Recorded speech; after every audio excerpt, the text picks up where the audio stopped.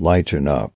Our message will not and does not change. We have one message, and that is to change your mind, going from your wrong mind to your right mind, going from conflict to peace, choosing forgiveness over blame. You are a mind and not a body, meaning you are the dreamer of the dream, and not the figure in the dream, the content and not the form. The point of our teaching is your awakening, rather than your continued sleep.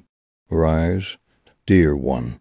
Christ is in you and your mind, and is a choice you can always make. Wake up, live as a demonstration of someone who operates from a mind of peace, as an example of someone who chooses to abide by their right mind, which is always forgiveness. Accept the atonement for yourself and breathe. To accept the atonement is to choose to live as a demonstration of one who has chosen to listen to truth instead of the lies of the ego. Truth is all embracing rather than all excluding. If you find yourself excluding, then you are listening to your wrong mind. Lighten up and choose again. Remind your mind of your goal of peace of mind, which is the choice for the healing of the mind. Examine your wrong-minded thoughts.